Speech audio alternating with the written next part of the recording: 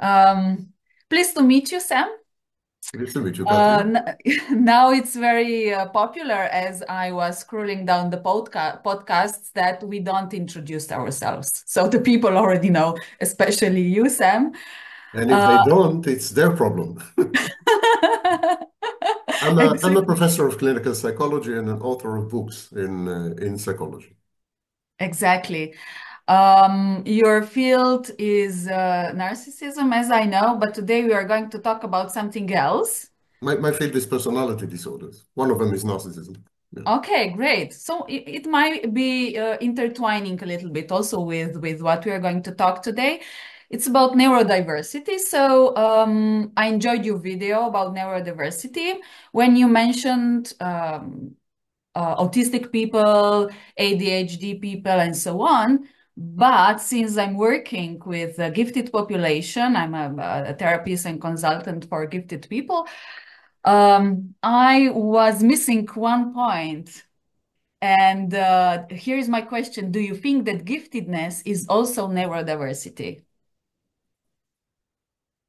Before I answer these question, assuming I can answer this question, but before I do, I think, like in all other pseudosciences, in psychology, there's a problem with terminology. We Mhm. tend to use words which are ill-defined. I'm a physicist, among other things. I have a Yes. PhD in physics, and this would never, ever happen in physics. Never. So the word giftedness is bandied about and used to actually refer to populations or cohorts that have very little to do with each other. For example, there's gifted children, but there's also precocious children. Mhm. There is prodigies or Wunderkinder. There is idiot savant. And all these are called gifted children. Giftedness is extremely ill-defined.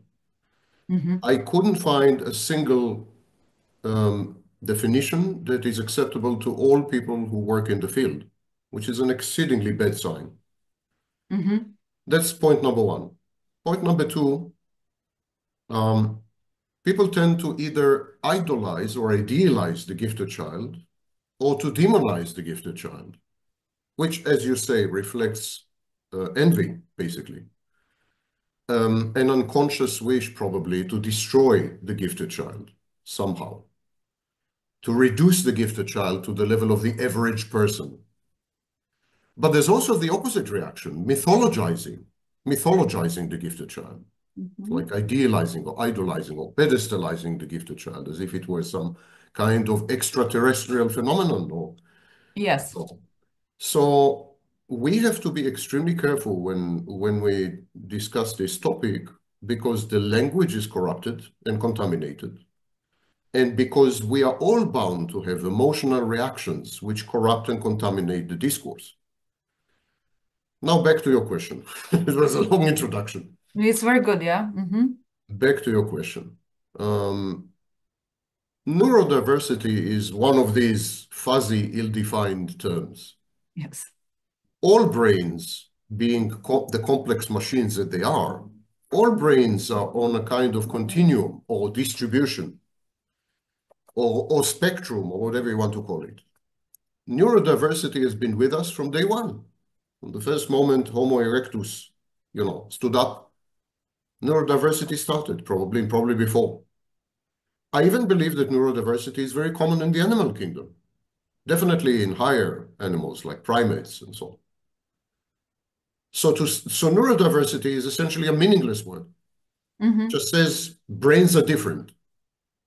No, no kidding. Of course they're different. You know, Yes, unique. Hmm. different. Each one of us has a brain that is slightly different to the others. Slightly different. Now, there are whole groups of populations whose brains have commonalities. So we can somehow characterize them by referring to their brains indirectly or directly. That's a statistical approach to psychology. So if you're asking me if gifted children deviate statistically from the norm, yes, that's why we call them, that's why they have a name. That's why they're called gifted. If you ask me if this deviation from the norm implies some commonality in their brains, structural or functional or operational, the best I could answer is possibly. We don't know. There are no studies that substantiate this at all. In the past, in the 19th century, there was the practice of post-mortem autopsies of brains.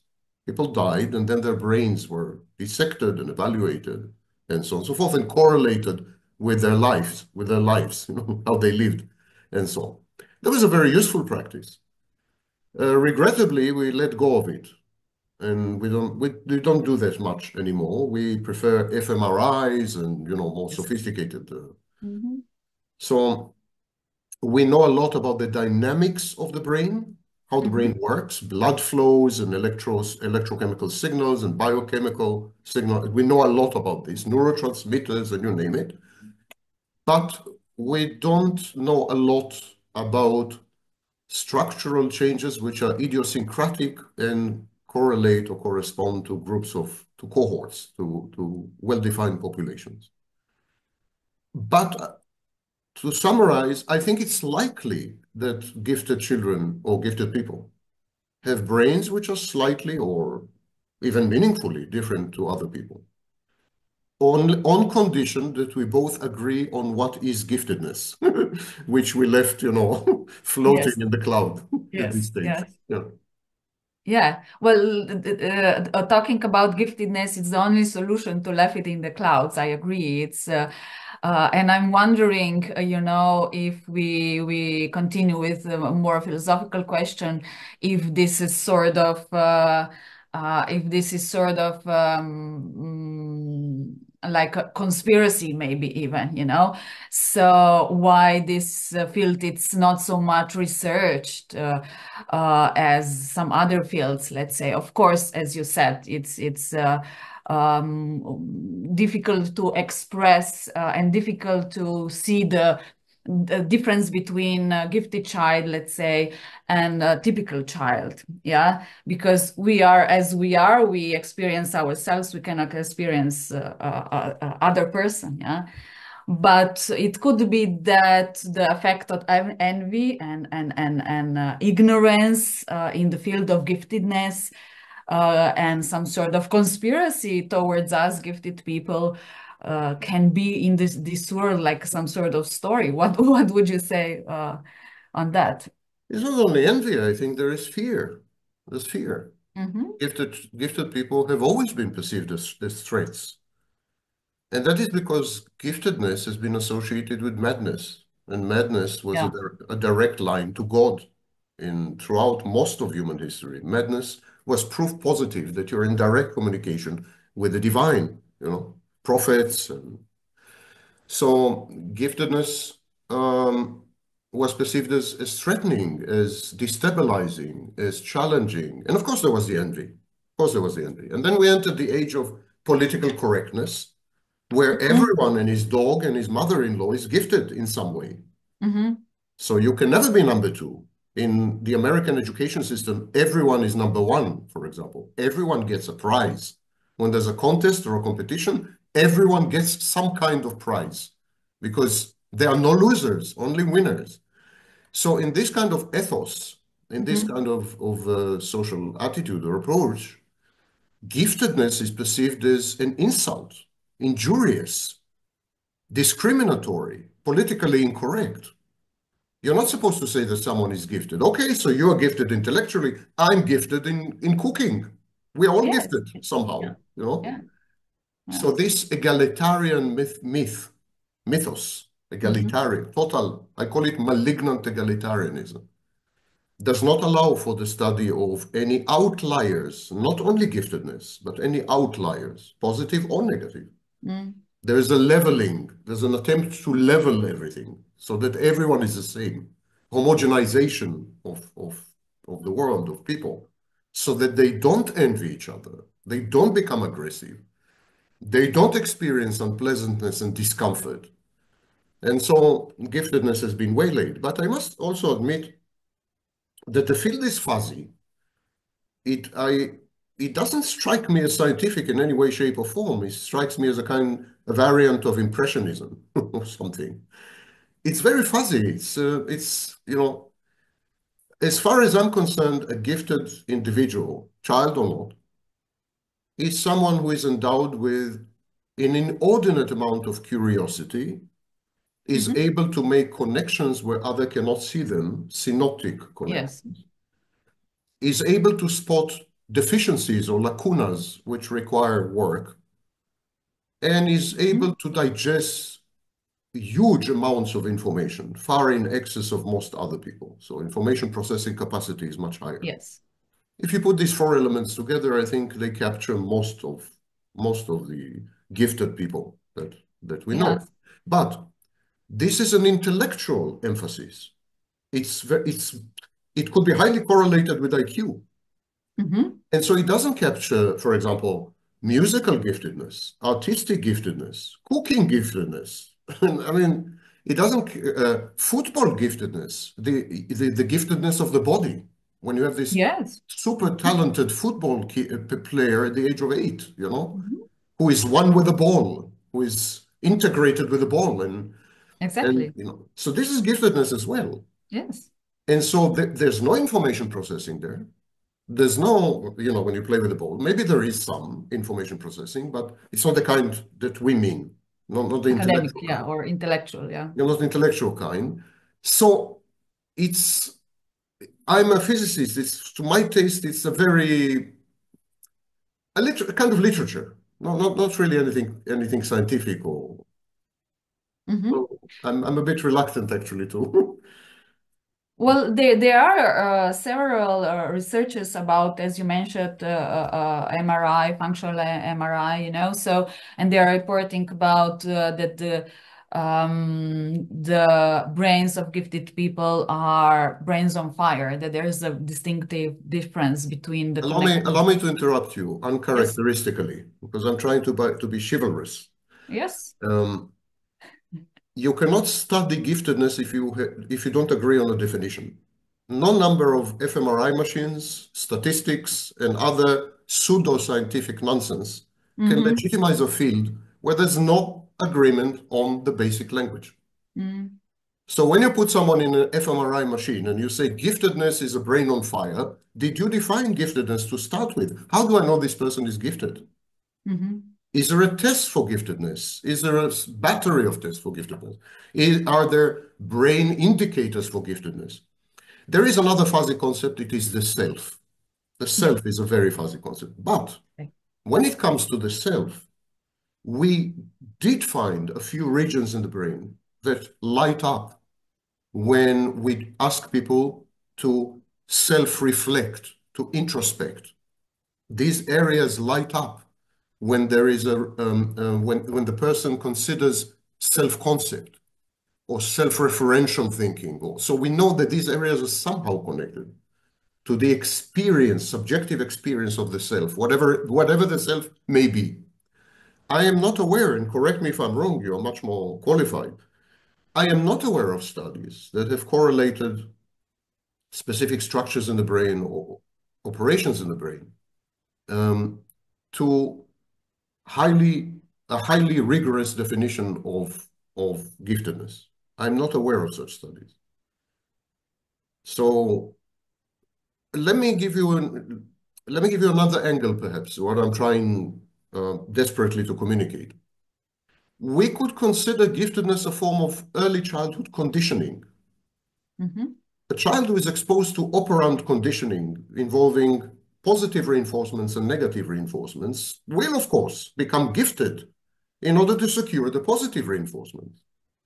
And then later on, it will become a self-concept, and the child will be emotionally invested, cathected in the self-concept. And of course, there will be a laser focus on intellectual pursuits and information processing and so on. So, wow, that's a gifted person. We know, for example, that IQ is massively influenced by the environment. We know that. We know that we can raise the IQ of a child by minimum 10 points. 10 points, yeah. With the appropriate upbringing. So how do we know that conditioning is not simply an environmental form of operant conditioning? Or even classic conditioning, Pavlovian conditioning? How do we know that? We don't know that. There are no studies. Mm.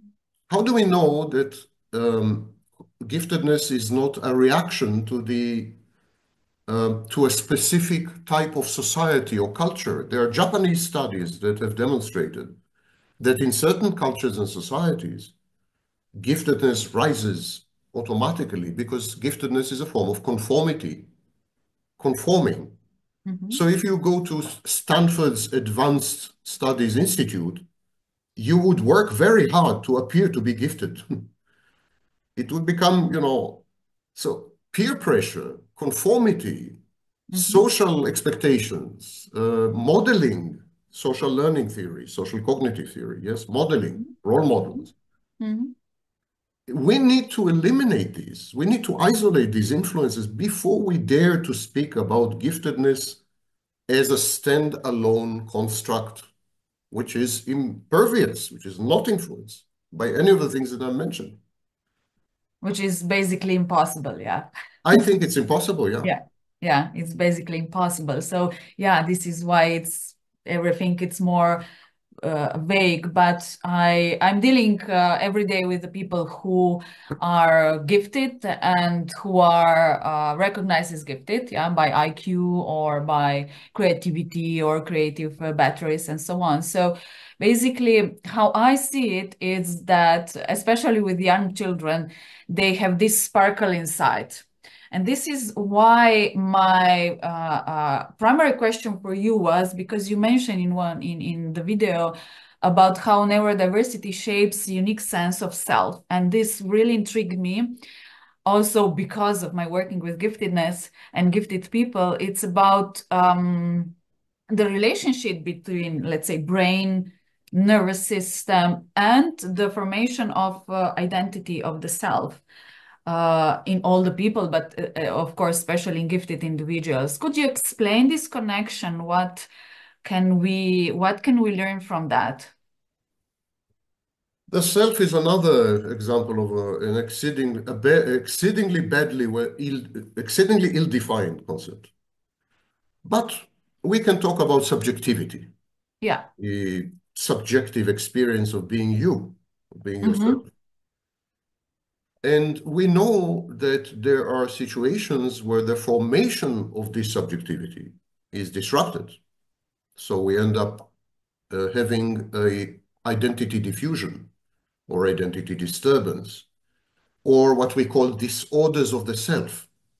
So borderline personality disorder, for example, narcissistic personality disorder, psychotic disorders, schizoaffective disorders. These are all examples of where the self is disrupted. Mm-hmm. And so we are beginning to accept and to realize that the formation of subjectivity is probably a neuroscientific fact rather than a psychological fact. Mm-hmm. Mm-hmm. And it is influenced by the environment to the extent that certain triggers from the environment are needed to activate these centers in the brain in order to acquire this sense of subjectivity.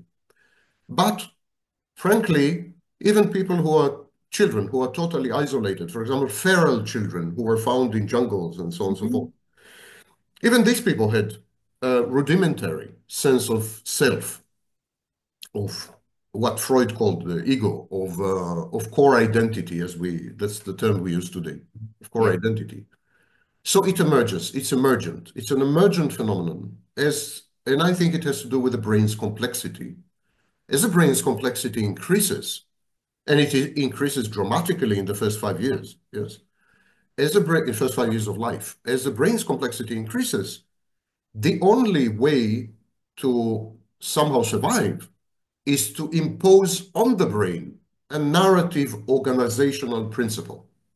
And I think this narrative organizational principle is what we call the self. It's a story. It's a piece of fiction. It's a narrative, as I said. But it helps us to organize things, to impose order and structure, some predictability, the ability to navigate behavior or modify behavior so that it doesn't create dissonance or adverse outcomes and so on. It's a very useful piece of fiction, useful narrative. But every narrative, abuse, love, self, every narrative, social expectations, modeling, learning, everything, reshapes the brain, of course, creates new pathways, enhances or decreases certain areas in the brain. And so the brain is like a mirror. It reflects these processes all the time. And the formation of the self is no exception. So the brain adapts. There are two areas in the brain, two regions in the brain that adapt. They change as our self-concept increases with time until it solidifies around the age of 25, by the way. Yes. Until it solidifies and becomes what we call I. When you say I did this. There is a sense of completely false continuity. It's false. It's counterfactual. You're not continuous in any way, shape, or form, but you have this lie, internal deception that you are continuous, and it's a useful thing. The thing is that I am not aware of any studies that correlate the emergence of the self with giftedness, and I can pretty easily prove that the self has nothing to do with giftedness. Pretty easily, even though I'm not an expert in the field. Many people with a totally disrupted, fragmented, or even non-existent self are highly gifted and creative. So it seems that the self is not a necessary or a sufficient condition for the emergence of giftedness. We know of borderlines who are super gifted and creative. We know of narcissists. We know even of psychotics who are super gifted and creative. The author of the Oxford English Dictionary was a psychotic. So it's not true to say that giftedness, as I read in some of your questions, it's not true to say, I think, that giftedness is highly correlated with a strong, cohesive, coherent self. It's absolutely defied by the facts. It's counterfactual. It is a part of mythologizing the gifted child, idealizing and idolizing the gifted child. A gifted child, he has a stronger self. He has a dominant self, a self that asserts itself, a self that demands knowledge and this. I'm sorry, but it's nonsense. Complete unmitigated nonsense. And the correlation between the emergence of the self and giftedness is also very weak. We see, for example, giftedness in children who do not yet possess a self, because the self constellates and integrates around the ages of 5 or 6, and then becomes full-fledged around the ages of 21 to 25, or even 29. There's a debate. Yeah. And so people are immediately, the giftedness is immediately visible when you're 2 years old, 3 years old. Definitely if you're a precocious child or if you're a prodigy, I mean, it's absolutely immediately clear that you're gifted. And Mozart was 3 years old. He didn't have a self. I doubt if Mozart ever had a self until the day he died. But okay, we can agree that he did not have a self when he was 3 years old, and yet he was already, performing and amazing. It was amazing at 3 years old. So I don't think the self has anything whatsoever to do with giftedness. Not even remotely, not even a weak correlation. These are two highly distinct processes. One of them is about organizing your experiences in a way that would make sense. It's a theory of your own mind. It's a theory of mind, mentalization, but mentalization of yourself. When you mentalize yourself, you create the self. That's one process. It has nothing to do with your endowments, your talents, your skills, nothing. And the second process is the actualization, or as Maslow would call it, self-actualization of your innate gifts, whatever they may be. Whatever they are, okay. So would be nice if this will be a connection. Yeah, but I'm afraid there isn't. I mean, I just cited quite a few examples to demonstrate that, it's evidently untrue. Yeah. No, I was thinking like in sort of fairyland, It would be nice if this will be connected to, I think life would be much simpler. That's the mythologizing part. What's a myth? A myth is a kind of fairy tale. Yes. That's Bettelheim. Bettelheim did a lot of work on fairy tales, and Bettelheim mentions in his book, the enchantment book about enchantment. He mentions that some of the characters in the Grimm tales and so on and so forth, they're actually gifted. He doesn't use the word gifted, never mind, but he deals with giftedness. And he mentions that this alleged connection between some innate property and giftedness is considered to be inevitable. It's something divine. Like you are born with giftedness. It's a gift that you receive from the gods. Yes. And this gift that you receive from the gods is who you are. So in folk tales, in fairy tales, and even in modern legends like Disney movies, these are modern fables, modern legends. So in all these, your giftedness is who you are, is your essence, and it is not entirely yours. It's a kind of gift, or in Judaism, it's a deposit, a divine deposit. So great, word, yeah. So even there, if you go a bit deeper, you see that these people are actually saying giftedness is who you are or who you became, but it's not entirely you. It came from the gods. It's not exactly you. It's like something you possess, like your smartphone. It's an asset or an object. It's not really you. It's you and it's not you. There is like I understand. This is probably something that I see in my clients, this divine sparkle in a way, like there's something there that it's sparkling. I am saying this in that kind of term to be more understandable. But nevertheless, I would like to share with you my personal experience. Yes, great. Yeah, please. At the risk of sounding arrogant and haughty and, of course, narcissistic. I've been diagnosed 3 times throughout my life. I've been IQ tested 3 times throughout my life. And the results were high. I experience my cognitive processes as not mine. As not mine. This is a clinical phenomenon known as estrangement. I am estranged from my cognitive processes. I'm in a status of an observer.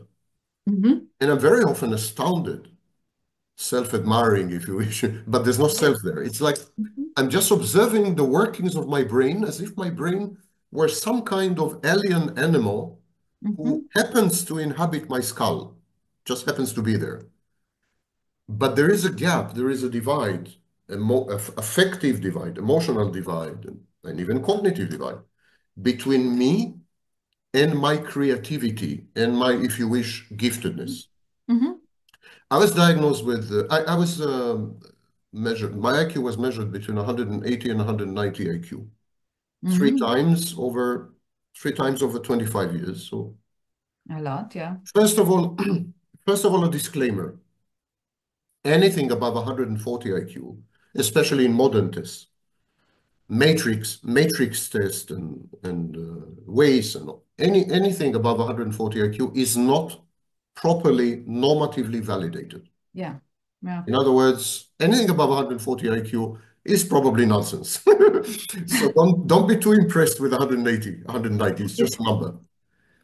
But it's an indicator of a very high analytical intellectual capacity. It is so high that it feels alien. Yeah. It does not feel me. Honestly, it doesn't feel me. I don't feel that it's me doing all this thinking and. I understand. I have the same similar feeling, yeah. Yeah. So this is an indicator of the breach or the gap or the abyss between the sense of self, subjective me, and the cognitive intellectual processes that underlie giftedness or intellectual giftedness, or maybe the other types of processes that underlie musical giftedness or gardening giftedness or whatever it may be. I believe all these people feel a bit alien, a bit not themselves. It's exactly the opposite. It's not that there is a strong sense of self. There is the self is weakened by the giftedness. The giftedness attacks the self. The giftedness breaches the boundaries of the self and destabilizes it, diffuses it somehow. I think there's a war between the giftedness and the self. Because when we think about the self, when we read the classical texts about the self, which are essentially Jung, and then we have studies of the self in object relations theories and so on. Self, the word self is no longer used. For example, we don't teach it in Harvard or because it belongs to psychoanalysis, psychodynamic theories, and object relations theories. It died. The word self died in the 1980s, gone forever. Okay, but within this theory, the self is a reflection of interpersonal social interactions. It's the outcome, not reflection, I'm sorry. It's the outcome of these interactions. Lacan said, for example, that the unconscious is the voices of other people. In object relations, the ego or the self is relational. It's an outcome of object relations or narcissistic libido, narcissistic investment. But at any rate, it's relational. It not just emerges, it's interactive. So the self would tend to pull us to the common denominator. Because the self is the aggregate or accumulation of interactions with other people, the self will reflect more other people than us. And because most other people are not gifted, the self would want to be not gifted. Yes. The self would want to be socially conforming. The self would want you to function in society. The self would want you not to encounter or experience adverse consequences. And that's why Eysenck, for example, Hans Eysenck said that creativity is highly correlated with psychopathy. He didn't call it psychopathy. He called it psychoticism. He said creativity is a form of psychoticism or reflects psychoticism. But the definition of psychoticism in Eysenck's work is what we call today psychopathy. He said that if you're creative, you're a psychopath. And I agree fully. If you are creative, if you are gifted, you're an outlier, an outcast. You are not social. You are, in the best case, asocial. And according to Eysenck, you're antisocial. So wait a minute. If you're antisocial by being gifted, if you're asocial by being, intelligent or intellectually endowed, that would confront head-on with the self. Because the self is the exact opposite. The self is super social. The self aspires to the common denominator. The self is socially conformant. There is a war between giftedness and the self, exactly the opposite of what you wrote in your questions, in my view. That's how I see it. Yeah, it's very basically, I would have to agree with you in that part for sure, because, it's my own experience also like that, and encounter many people also like that in terms of most of them feel like they're alien, yeah? Yes. And then we're trying to embrace the alien part, basically, that it's okay to be like that, feel like that, that giftedness is part of them, and that's basically is a gift. The intensities that we experience due to, brain and nervous system and information processing, it's different. And how to deal with that intensities, emotional intensities that are huge in this gifted population, because the self, is social, wants to be social. But the other part, the gifted part, it's like, oh my God, I don't know how to handle that. I'm alien, yeah? So we try to embrace this part and not to fit in others, but just be normal in who we are. Yeah, self-accepting. Yeah. I think some concepts here could be useful. The giftedness part is dissonant. Okay. While the self is consonant. The self is always consonant because it is your subjective you. You can't be dissonant with you. You can be dissonant with many other things, but so the self is consonant. while giftedness is dissonant because it often provokes society to penalize you, to excommunicate you, to discriminate against you, to envy you, so it's by definition dissonant. Another two useful concepts are ego-dystony and ego-syntony. I would say that giftedness is ego-dystonic, while the self is ego-syntonic by definition. The self is the ego, so of course the self is ego-syntonic. Yes. But giftedness is ego-dystonic. I have known, when I was 9 years old, I was plucked out of high school and I was sent to Israel's premier university, the Technion in Haifa. And I started to study at age 9, surrounded by 23 years old and 24 years old, because people serve in the army in Israel and they start university at age 24. Yes. So I was surrounded by these people. And many of them, because the Technion is a highly selective institution where only the best of the best, the cream, enter, so many of them were gifted. And many of them started life as gifted children. And I've had access to hundreds of them. And I can tell you, this was a very unhappy bunch. Okay. Very ego-dystonic. And many of them regretted being gifted. And, you know, they rejected that part of themselves. There was a lot of self-rejection there. And they were not good with girls. The men were not good with girls. The girls were not good with men, of course. Yes. So they were not good in courting, in flirting, in interpersonal relationships. And then later on, when I entered the field of physics, relatively late in life, by the way, I realized the similarities between gifted people and people with autism spectrum disorders. The amazing similarities between the two. The problem with social cues, the laser focus, the hyper focus, you know, for example, in intellectual pursuit, the ability to process information in inordinate amounts and so on. These are all typical of the people with ASD, with autism. And I began even to ask whether giftedness was not some form of autism that we have yet to describe or to put in the DSM-6, you know. I'm beginning to think that maybe it's some kind of autistic manifestation or some neurodevelopmental issue. Because the similarities are astounding, absolutely astounding between these two populations. And sometimes are misdiagnosed, especially, let's say, if the IQ is very, very high. Yes, and many autistic people are highly creative. Yes. And in their own fields, they're geniuses. They're like, you know, amazing.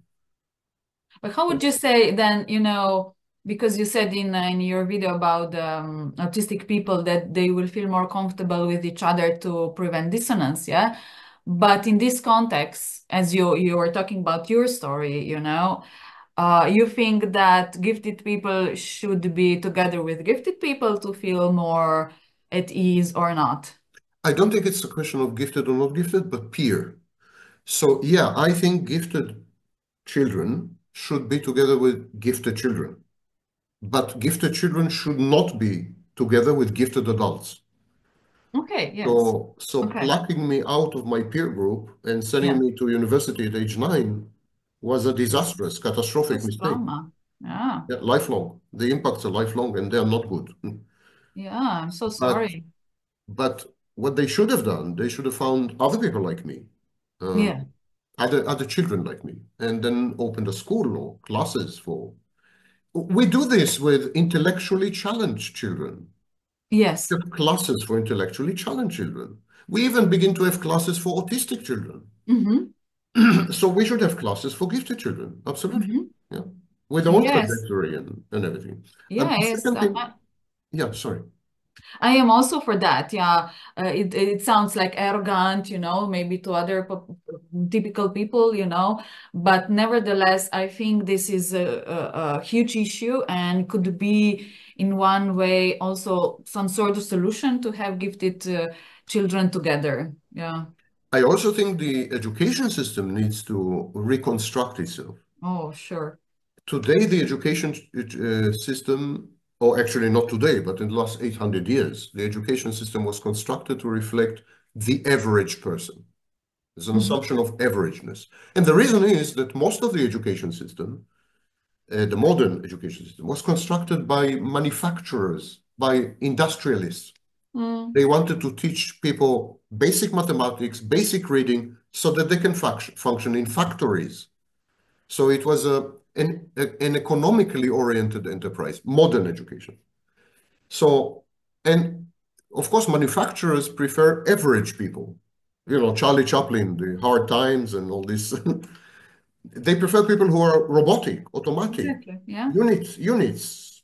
For factories, yeah. Yeah. And I think we need to create an education system that is responsive to highly specific, idiosyncratic parameters. In other words, customized, tailored education system. We have customized medicine. Medicine today reacts to your specific genes, to your genetic makeup. They scan your genes and they tailor your treatment accordingly. This will be the wave of the future. Not two people with the same condition will receive the same treatment. Same should happen in education. We should have classes with a single student. That should be the future. And it's possible to do. With information technology, it's totally possible to do. Yeah, I think it's going to go there, and that gifted children will have the opportunity to develop, because in one point some of the giftedness can be very overdeveloped, like let's say mathematics or music or other creativity, but on the other side, the emotional intelligence or these social skills or even physical skills, running, usually they're very clumsy, I have few of them like that. Yeah. Yep. So, to really make them feel good, and to, as you said, personalize the education. Yeah. I think we should personalize the intellectual part. Yeah. And we should commonalize all the rest. In other words, the child should be embedded in a peer group where the intellect is not engaged, but where the intellect is engaged. There should be classes of a single student, not only for gifted children.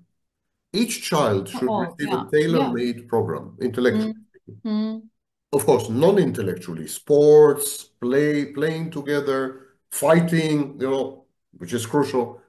All these social skills should be developed in a group, a peer group, never alone. But intellectual part there should not be groups intellectually. There's no such thing as intellectual group. That's completely, unrealistic. Homogenizing people. That's what the economy wants. The economy wants to homogenize people as consumers, as workers, there's a huge homogenization attempt. And the education system is at the forefront of this effort to level everyone, to make everyone indistinguishable from each other. Clones, read clones. That's definitely the modern education system. Yes, it sounds for me like some sort of conspiracy, but It's not conspiracy. These are the needs of the marketplace. These are the needs of the economy. The economy always dictated education. Education was always a derivative of the economy. So in the ancient world, most of the education focused on specific tasks or skills that were useful to society. So in Sparta, the education was mostly military, And in Athens, the education was more liberal. So you had music, you had rhetoric, but even rhetoric, for example, rhetoric was the core curriculum in Athens, for example.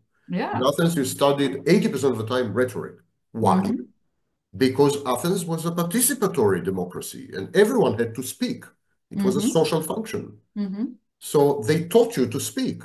So if you have to work in a factory, mindless, unthinking robot in a factory, then the education system will convert you into a mindless, unthinking robot to cater to the needs and requirements of society and the economy. It's normal. So what would you recommend that if you have any idea to the gifted part of us become less dissonant with the self? What would you recommend? You said it, actually. we need to teach these people self-love. Mm-hmm. I think it's very difficult to love yourself when you are a freak, when you're an exception in any way, when you stand out for better or for worse. It's difficult for you to love yourself. I don't think these people have a developed self. I completely disagree with this. And I don't think they love themselves at all. I think there's a war going on. I think they're in this constant state of conflict, inner conflict. So we need to teach them self-love. Self-love has several components, the most important of which, number one, is self-acceptance, self-awareness, self-acceptance. And then they need to become their own best friends and so on and so forth. But honestly, you know, people should stick to people who are like them. Yeah. Yeah. We have this myth of multiculturalism and multi-ethnicity, and it's not working. We tried it for 100 years. Yeah. It's not working. You can see it all over Europe with the anti-immigration movements. And, you know, people should stick to people who are more or less like them. I am not talking in racist terms, I'm not talking about skin color and so on, but culture, for example. You should stick to people who are culturally like you. And so on. So it's the same with endowments, with natural endowments. After all, if I'm an athlete and I want to join the NBA, I go and train with other athletes. I don't go and train with grandmothers in... Exactly. I go and train with other athletes. Yeah. So gifted people need to learn to love themselves, accept themselves by recognizing that they're not alone. There's a strong sense of being alone, of aloneness, internalized aloneness, internalized solitude, which is not healthy. So they need to recognize they're not alone. Their challenges are unique to the group, not unique to themselves, but unique to a group of people. They need to interact with this group of people. It's not such a small group, like as I said, we mythologize these people. It's not such a small group. It's a pretty big group. And within this pretty big group, you can find love, you can get married, you can have children, you can live a normal life, not having to sacrifice your idiosyncrasy, your uniqueness. Yeah. And so I think that's the only solution, to try to force common people, average people, to accept gifted people would only create tension, envy, aggression, and so on. To try to force gifted people to accept average people would only create contempt and rejection and so on. Coming back to myself, of course, I hold most people in contempt. I can't help it. It's not that I want to hold them in contempt, but I find them contemptible. I hold them in contempt. I find it very difficult to convince myself that they are human and have any rights as human. And mind you, I am trained, I'm an intellectual, I'm well-read, I'm this, I have all these supposed defenses against this, but they don't work. They don't work because I'm different. And I perceive my differentness, I perceive my difference as superiority. That is unhealthy. That is not okay, But that is the outcome of having been forced to interact and to integrate with people who are dramatically more stupid than I am. Yeah. Yeah. As simple as that. Exactly. Yeah, exactly. And how is it when you communicate with highly gifted person? Depends. If the other highly gifted person is competitive and narcissistic and it's one-upmanship, mine is bigger than yours, this kind of thing, then I react badly, of course. But for example, right now I'm collaborating on a book with a guy who is beyond super gifted. Actually, I'm collaborating on my theory in physics with one guy, and I'm collaborating on a book with another. Both of them, in my view, qualify as geniuses. They're geniuses. I don't have any problem. We're on excellent terms. We've been working together for many years. I don't have a single problem. I feel comfortable with them. They understand me. I don't hold them in contempt. I never have any problem with them.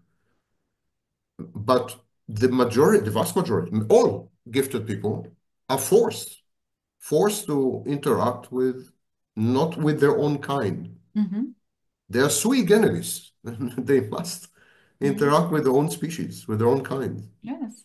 So the self is then more, or the gifted part of the self is then more consonant with the self if you are connected with the other geniuses or the other, let's say, highly gifted people, yeah? Of course, if your self is the construct that emanates from interactions with people who are like you, then no dissonance is possible. But if the self represents, consider the self as a Trojan horse. Consider the self as an invasion. So this, if the invading tribe is made up of people who are totally not like you, of course you would have a dissonance.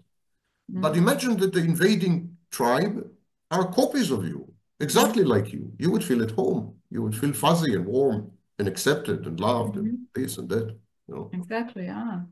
This is why it's so important to have the community, to have people who are in similar, let's say, gifted level. Yeah, exactly. That applies not only to giftedness, it's a general principle. Exactly. I think it's an exceedingly bad idea to force people from different cultures to share the same social space. Not that you don't have to learn about other cultures. Of course you have to learn about other cultures. Other cultures can enrich you. Other cultures can provide you with insights. Other cultures open your eyes. I mean, it's an amazing experience. But to coexist with people who do not share your values, do not share your values, or even find your values reprehensible and horrible, and so to force me to be with such people, that is really fantasy. Or even to have a boss. Yes. I mean, yeah, any kind of interpersonal interaction. That's the fantasy of postmodernism. The fantasy of postmodernism, there are no meaningful differences. We are all the same. Some of us are gifted there, some of us are gifted here, but we are all the same, essentially. We are not the same. Of course, we are not the same. We don't share the same endowments. We don't share the same culture. We are not the same. Not emphasis. And so we should adhere to our kind. We should cross-fertilize. We should learn about others, expose ourselves. Of course, only stupid people, you know. But otherwise, in terms of the environment you're in, it must be more or less like you. And also for our mental health, basically. I'm talking about our mental health. I'm talking as a professor of psychology now, not as a yeah. Yeah. So I'm just writing a thesis about gifted adults in workplace, yeah.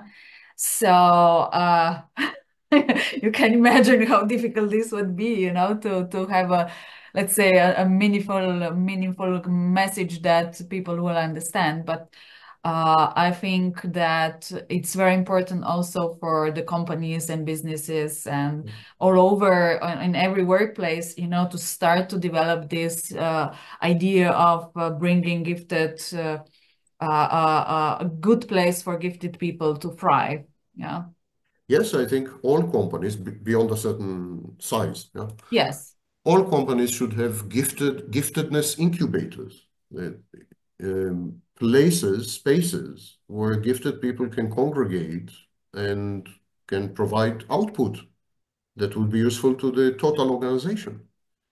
So some companies have what is called intrapreneurship. Intra, not inter, but intra.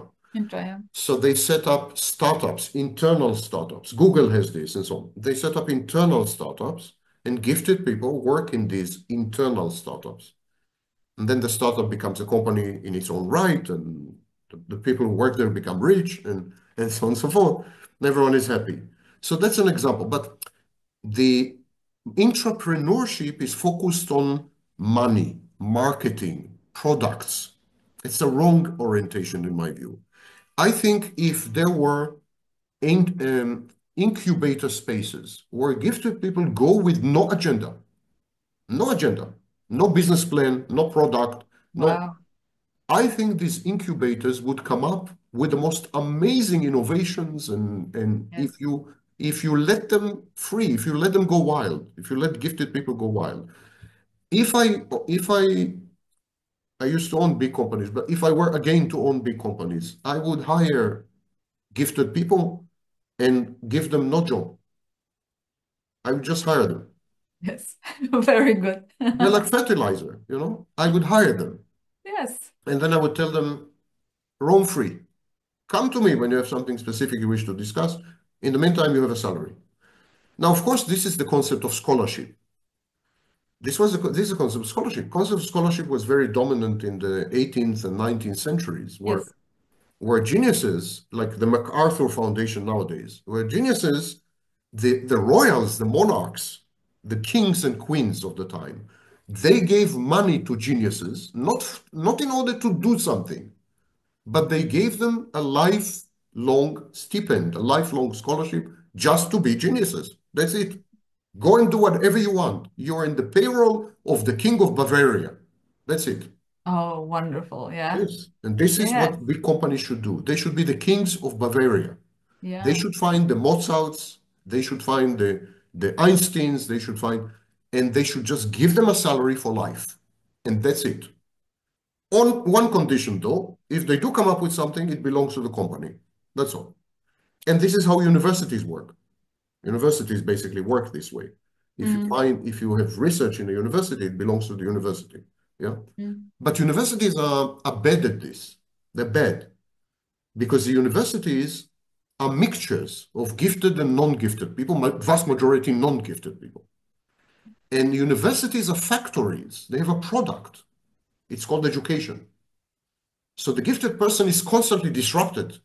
He has to teach, he has to grade exams, he has to talk to idiots who happen to be students, other idiots who are faculty. You know, it's Yes. very disruptive environment. That's not what I'm talking about. Yeah. Yes, exactly. These are all very, very great ideas. Sam, thank you very much. So this is maybe just the last question. What can the gifted people do for human evolution? For human evolution? Yes, for better society. For a better society. I'm not quite sure that there is a direct connection or correlation between being gifted and being good. There is an assumption here that gifted people are good people. I'm very far from convinced. Exactly like the self, in my view, has nothing to do with giftedness. I think more morality or the evolution of morality in the individual has nothing to do with giftedness. You can be an exceedingly gifted psychopath, Yes. and you could be an exceedingly gifted saint. So I don't think we can say that giftedness as a phenomenon is conducive to the evolution of humanity in a good way, because evolution can be nasty, doesn't have to be good. So I don't think but of course we can, gifted people, when they are good, can contribute much more than non-gifted people when they're good. Of course, the problem in today's world that it is a statistical world. Everything from physics to psychology is statistical. We rely on statistics. The main branch to the statistics, and statistics masquerades as economics, masquerades as psychology, but it's statistics. Yes. And in statistics, we have the concept of average, mean, you know. And so everything is averaged. And because the number of stupid people far exceeds the number of intelligent people, and the number of the not gifted dramatically exceeds the number of gifted, there is an effect of dilution. In the past, until very recently, actually, until I would say the 1990s, we had gatekeepers. The role of gatekeepers was to keep out the stupid, the unintelligent, the ignorant, to keep them out. So you had editors in publishing houses. Not everyone could publish a book. You had editors in newspapers. Not everyone could publish news. You had gatekeepers. We knew the barbarians outside the gates, and we had an army protecting us. In the 1990s, we went through a process known as disintermediation. The gatekeepers were discarded, and now everyone has access to the same means of production, intellectual production. Mm. And this dilutes the gifts of the gifted people. We have a problem known as discoverability. We cannot discover the good stuff because it is immersed and drowning in a tsunami of trash. Mm-hmm. And that's the core problem. And there were attempts to provide quality badges. There was something called the Open Directory, for example, at the time, and the Open Directory gave badges to specific sites and so on. It didn't work. People want, there is the Dunning-Kruger effect. Mm. Dunning-Kruger effect is when stupid people don't know that they're stupid and they think they're actually geniuses. And the opposite, yeah. And I think it's too late. It's too late. Yes, I think it's too late. I think we let the genie out of the bottle. The masses, in the intellectual sense, the intellectual masses, what I call the stupid people, they have been empowered. They have at their disposal technologies that allow them to disseminate their stupidity, to co-opt other people, to brainwash other people, and so on. They acquired political power via democracy, which has become idiocracy. And of course, clever billionaires and clever tycoons and clever businessmen take advantage of this. Mm. They become political figures, or they make a lot of money. So everyone is happy in this situation. The stupid people are happy because for the first time in human history, they are super powerful. The politicians are happy because it's easy to manipulate stupid people. The billionaires are happy because they're making more money than ever. And there is this tiny, tiny, tiny group of people, the tiny, relatively speaking, yes, Yeah. maybe 500 million people, maybe. And these people are gifted, these people are intellectually endowed, these people are, and they're powerless, they're helpless. More or less, it's a tsunami, and yeah, you have a lifeboat, but you're not likely to survive. This is a species-wide problem. Problem with humanity, not of gifted people. Humanity is now stigmatizing giftedness, political correctness, and giftedness is stigmatized. When you stigmatize the wise and elevate the stupid, you're doomed. It's the end. And you can't put the stupid back in the bottle. First of all, they broke the bottle. And you need many, many, many bottles. Too many, I think. So sad to hear that. Yeah, one of my purpose is also bring awareness to the problem of gifted population, and for sure what you said now, it makes me sad, but nevertheless, our interview is one of this, the point of my purpose to bring awareness to all the complexity and problem of gifted people. So thank you much for all the clarities and all your insights. Thank you very much. So, and see you soon, or what should we say? Thank you. Thank you for having me.